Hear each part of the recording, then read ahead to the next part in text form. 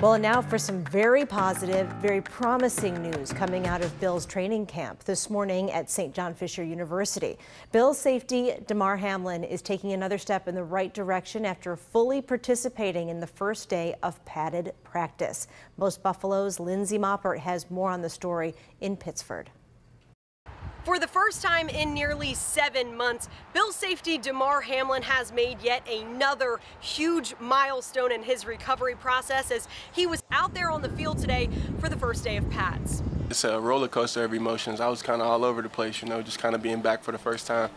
But God don't make no mistakes, you know what I'm saying? I'm on God's timing. I'm overcoming 1,000 and 1,000 and 1,000 and one's emotions, and I'm processing them all at one time. You know what I mean? While trying to focus and execute, execute at the highest level in the world. You know what I mean?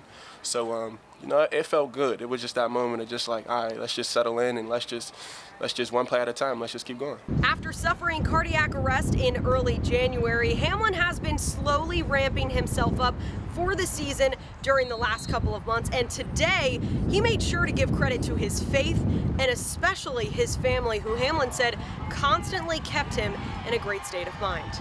It means everything to me, you know what I'm saying? Like, these are the same people that was in the room with me when I was in the hospital bed, going through my worst moments of the process, you know what I'm saying? I remember being in the hospital bed and my little brother being like, he faster than me right now, you know what I'm saying?